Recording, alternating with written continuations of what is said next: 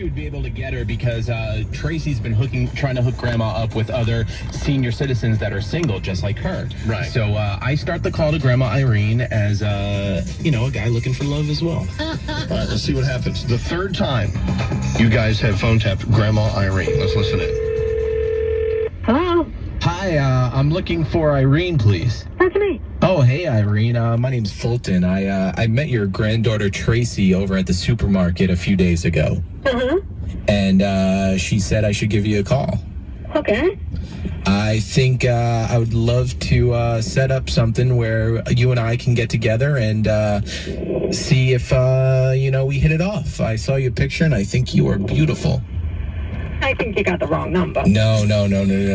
Irene, listen. I am 22 years old. What? I go. You say 22? Did I hear you right? Yeah.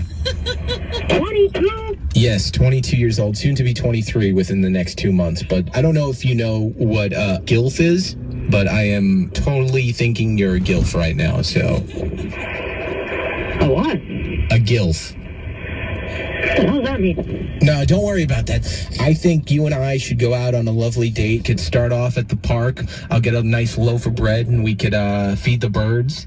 Go out for some dinner. I heard you love pasta. Who told you I love pasta? Your granddaughter did, of course. We had a long conversation. I know more about you probably than you even know. What do you mean you know more about me than... I know that you love to pick daisies on a Tuesday, as do I, and I would love to make love to you in those daisies one day. What the hell's wrong with you? Well, nothing. I am...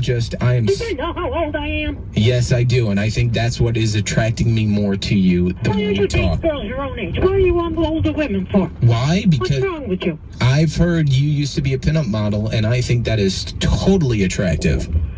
Get yourself a therapist instead of a new girlfriend. Listen, I heard you love Dr. Oz, and Dr. Oz says that you need sex in your life to keep on living. So I think, why not? Dr. Oz has a wife that's the same age that he is. Okay, well, maybe, you and I could break the barrier of that. I think you and I could be a trend-setting couple. We could do great things. Listen, you little pervert, I don't want you calling me anymore. I don't want to meet you. I don't want to hear about your sick ideas. And hopefully you go find yourself a psychologist because you need help. Really need help. I just baked a lovely cheesecake because I know that's your favorite.